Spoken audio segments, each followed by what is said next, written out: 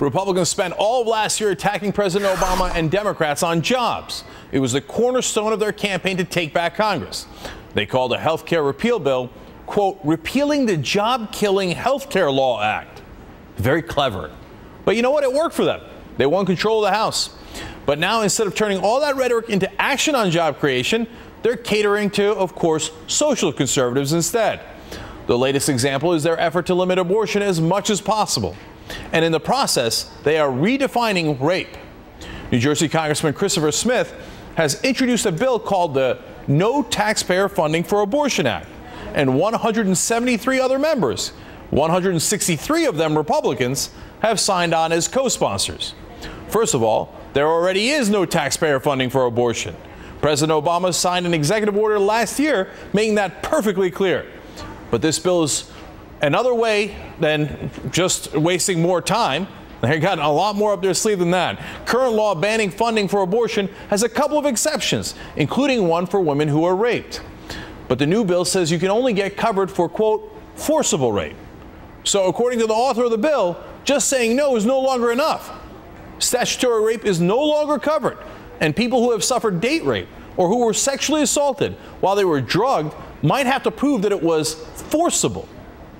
163 Republican co-sponsors. I wonder what the Republican Party actually stands for. For more, let me bring in Colorado Congresswoman Diana Degette. Congresswoman, is there any chance that this bill is actually going to make it through Congress and become law? Well, Cenk, we're quite worried about this bill because, as you point out, we think the top priority should be job creation, and instead this new majority, the bill number 1 and bill number 3, both restrict people's ability to get legal health care procedures. This Chris Smith bill you're talking about is an extreme bill which not only redefines the term forcible rape, but it basically says that anybody who is employed by somebody who gets a tax credit for buying an insurance policy, which is thousands and thousands of employers right now, cannot buy an insurance policy that gives them coverage for full reproductive services. So this would frankly be the greatest restriction on a woman's right to choose in our lifetimes. And it seems to me, rather than spending all of their time trying to stop people from getting health care services, the Republicans should really be spending their time trying to help people get jobs. So it isn't just about government funding. It also affects your private health insurance, which of course expands it to almost all Americans. Right. But what I don't understand is, what does it even mean? Is there any legal definition of forcible rape? Or how would you go and prove that it was or wasn't? Well, we're concerned about that provision because, of course, the Hyde Amendment, which is current law, it says no federal funding for abortion. That's the current law, except in the instance of rape, incest, or the life of the mother. So this Smith bill amends that to say forcible rape, and that is an archaic term that used to be used where women would have to come in and prove somehow that there was force used in the rape.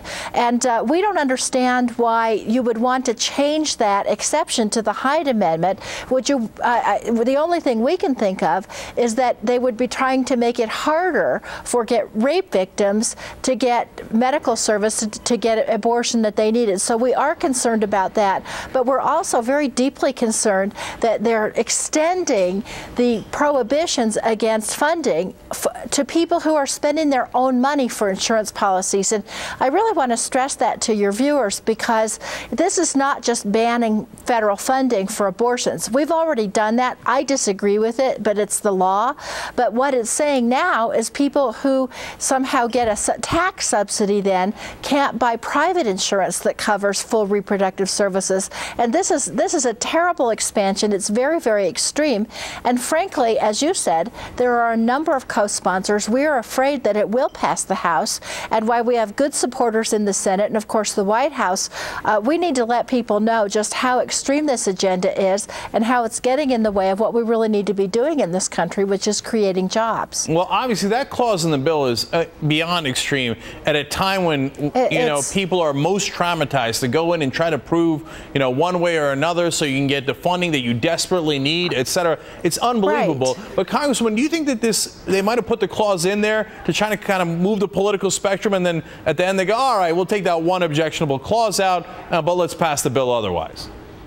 Well, last year when we debated the health care bill, and there were similar attempts, although not even as extreme as this attempt, but the Stupak Amendment and other attempts last year, this definition was in the original bill, and they did take it out at the last minute. So I think in some ways it may serve to deflect the debate to say, oh, look, we're so reasonable, but in fact they are restricting people's ability to get health care coverage with their own money. And so whatever they do with that outrageous clause, this bill is extreme no matter how you look at it. All right, Congresswoman Diane Degette, thank you so much for your time. We really appreciate it. Good to be with you.